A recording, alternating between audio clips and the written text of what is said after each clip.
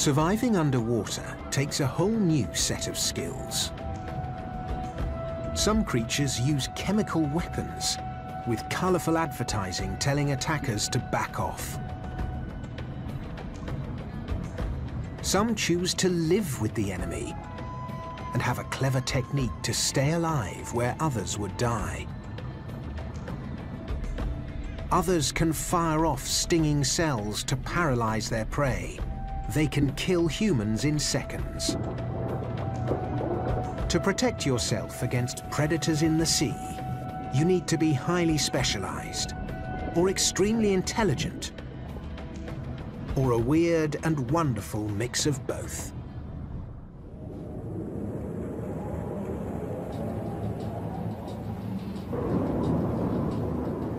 The great oceans of the world contain canyons deeper than 10 kilometers, and mountains just as high. Temperatures range from below 0 to over 30 degrees centigrade. Many areas of the oceans have not yet been explored, and creatures are still waiting to be discovered. Nobody knows for sure exactly what is out there looking for its next meal. Underwater, life is lived in 3 dimensions. Attackers can come from any direction, up and down, from behind, in front, or from either side. Often predators can strike with no warning.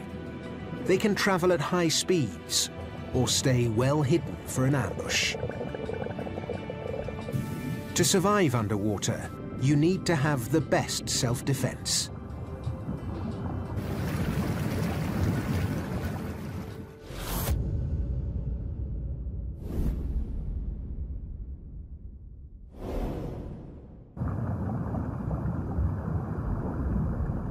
The most colorful creature on the planet has a complex and clever way of avoiding predators. It lives in every ocean, but is at its most spectacular in the rainbow world of the coral reef. It comes in almost every color you can imagine. The nudibranch. It is small, soft, and slow-moving. It could be the perfect meal for some, but it very rarely gets eaten. The nudibranch defends itself with a clever combination of chemicals, tentacles, and stings. This kaleidoscopic little animal is basically a sea snail without a shell. The best way to see how these animals defend is to look at what they attack. The nudibranch is using smell and taste to hunt for food. The little horns on its head are called rhinophores, and they're picking up chemical signals to tell if there's food close by. A tube anemone. Anemones are covered in stings, so a nudibranch has to approach carefully.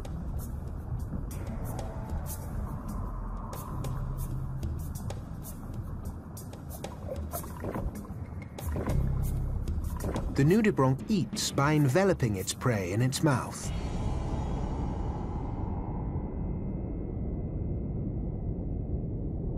For most of these creatures, a weird and wonderful thing happens next. As the nudibranch digests the anemone, it will not be poisoned by the stings. Instead, the anemone stinging cells will harmlessly move through the body of the nudibranch to the surface of its skin. The nudibranch is now defended by the stinging cells of the anemone. Anything that tries to eat them will be stung and poisoned. Their wonderful bright colors are a warning to predators to stay away. The nudibranch uses the defenses of the anemone to continue its survival underwater. This cuttlefish is looking for a juicy meal. If attacked, a second nudibranch defense mechanism kicks in. This nudibranch has detachable body parts. The wriggly fronds on its back, known as serrata, will break off and continue wriggling to distract attackers. Some animals can still eat these crafty creatures, including other members of their own species. But they have one more trick to continue their survival. They can make double the amount of offspring. These two nudibranchs are mating. Which is the male and which is the female? The answer is, they both are both. These lovebirds are hermaphroditic. They have male and female sex organs. Each will fertilize the other, and they will both lay eggs.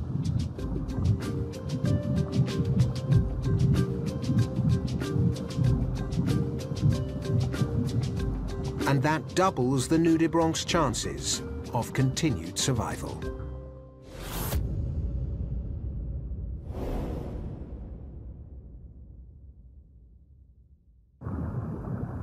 One of the smartest ways to defend yourself against predators is to find a way of living with the enemy.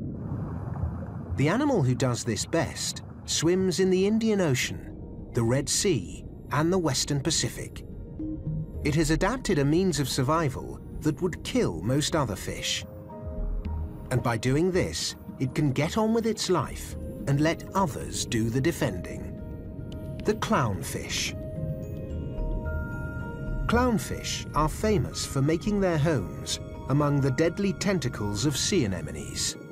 This is a dangerous activity. Anemones eat fish by trapping them in their tentacles and releasing hundreds of tiny toxic stings. But this clownfish is determined to make its home here. As it dances, it gently brushes the anemone. It is getting stung. Amazingly, the clownfish is not succumbing to the toxin. Its body is covered in a protective layer of mucus. By doing this dance, the clownfish is gradually getting used to the toxin released by the anemone. It is a special skill to secure a safe home. Soon it can move in full time.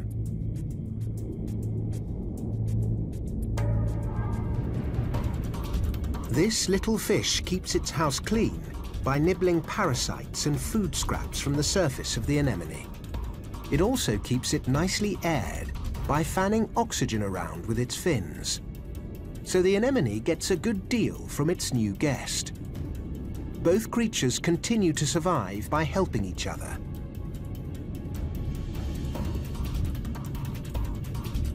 This feisty little fish will defend its home.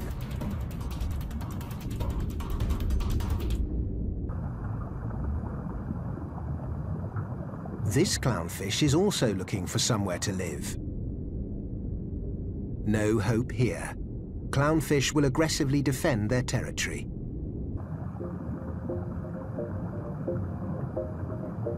Established females will allow a group of smaller males to join her in her home. The largest male will become her partner and fertilize her eggs. But there are lots of big predators out there.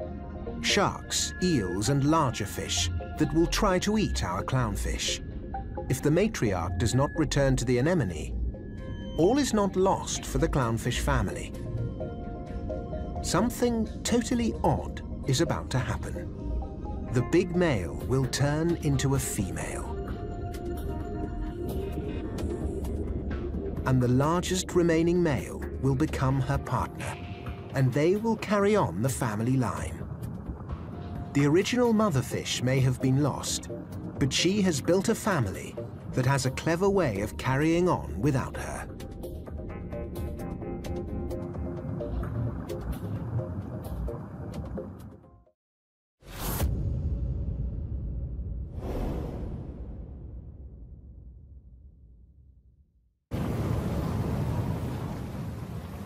Another strong underwater survivor is a carnivore. It moves silently and slowly, but it is an efficient hunter. And some produce a toxin that is among the deadliest on the planet.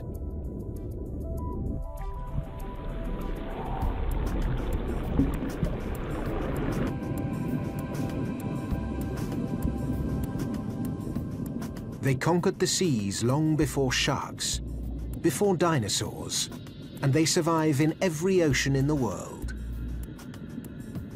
Jellyfish. This incredible animal has existed for over 500 million years. This box jelly is out to kill. It's not drifting passively on the currents, but using small jets to drive itself forward. It's moving at approximately 4 knots. Its tentacles are sophisticated stealth weapons. They are almost invisible, but can be 3 meters long.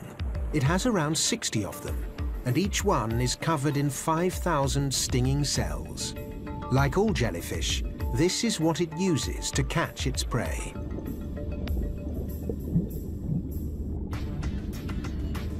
Despite the fragile appearance of the tentacles, there is no struggle and no escape. Box jellyfish have powerful venom, so the fish is killed instantly. Therefore, delicate tentacles are saved from damage. Box jellyfish can be deadly to humans. A sting instantly causes agonizing shock. The victim may die from heart failure or drowning before he can reach safety.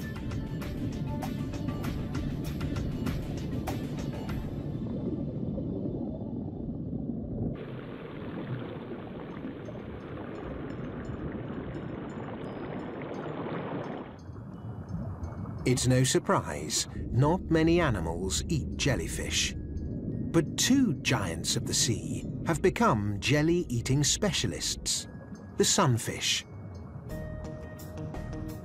This enormous fish can weigh 2 tons, so it needs to eat a huge amount of jellyfish. Jellyfish tentacles can look threatening.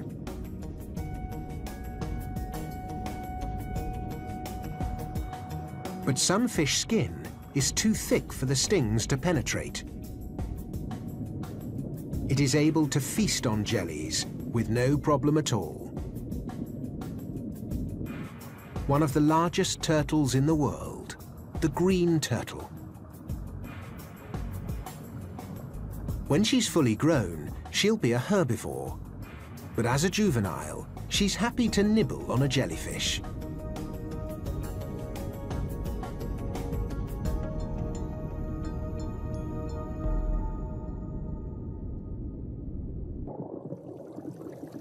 This looks like a sea of danger. Thousands of golden jellyfish. But these creatures couldn't be more different from the box jellyfish. They are completely harmless. They have lost their sting. How does this fragile-looking creature survive without stingers? The answer is, they don't have anything to fight against. This lagoon has become cut off from the sea. Golden jellies have almost no predators, so they do not need to defend themselves. But what about catching prey? They don't need to do that either. These jellyfish can make their own food. They have a kind of algae living inside their bodies, which converts sunlight to energy for the jellies. All the golden jellies have to do to get a meal is relax in the sunshine, and that's exactly what they do. They follow the sunlight around the lake as the day unfolds. The golden jellyfish has the most laid-back life on Earth.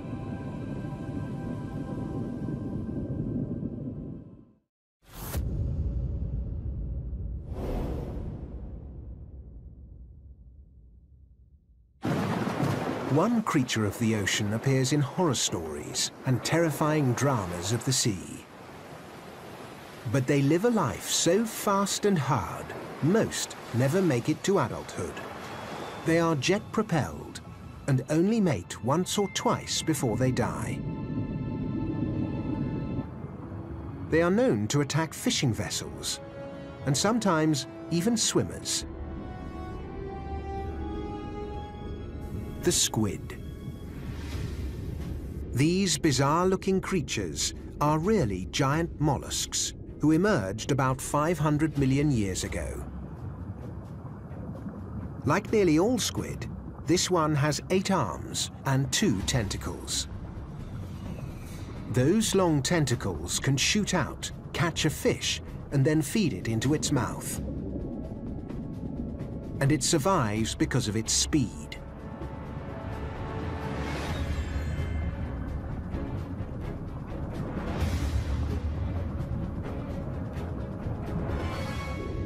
It squirts out water at high speed through a tube by its head. Some squid can reach speeds of 24 kilometers per hour.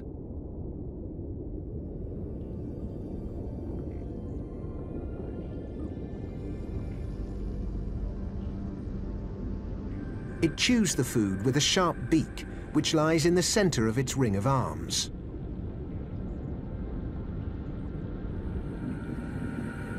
The Caribbean reef squid enjoys a spot of sunbathing. Its eyes are large, but its cousin, the giant squids, are the biggest in the animal world. But like all squid, it has a soft body and no shell. It is constantly trying to avoid being eaten. Its best defense is camouflage. It can change color instantly to match its surroundings. These squid are scared. There's nowhere to hide. They create a smoke screen to confuse the predators and escape under cover. But most squid rarely make it to adulthood. So they've come up with a clever way of making sure they survive. Huge numbers. This is a squid nursery. These mums have each laid their eggs and attached them to the rocks. Each mum is expecting 70,000 babies. Most will be eaten before they grow up. But by sheer force of numbers, they make sure one or two of their young will survive.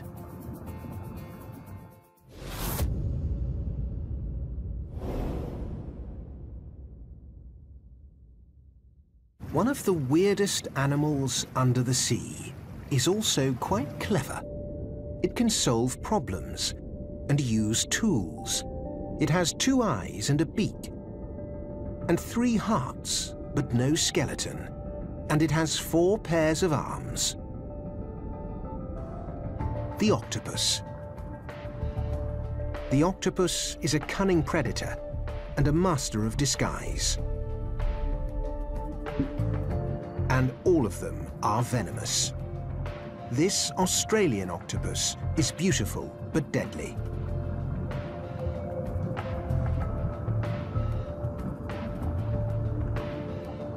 It's actually a shy creature and spends most of its time hiding in holes and crevices. But if alarmed, it will glow bright yellow with luminous blue rings.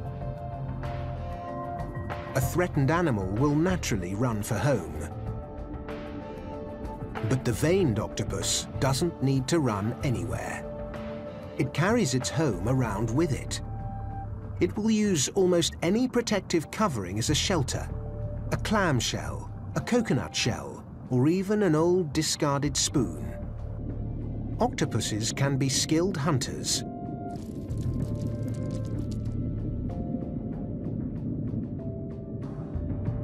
A flounder can look tasty to an octopus, but if the fish has seen the octopus coming, it will use its camouflage to hide.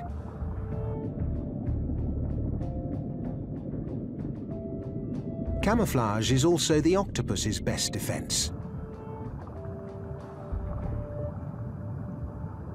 When an octopus sees a predator, it can instantly blend into the background. It can even change the texture of its skin to look like the rocks and seaweed. But the octopus has many more means of defense in its bag of tricks. When being hunted, an octopus can defend itself by squeezing into a tiny crack in the rocks.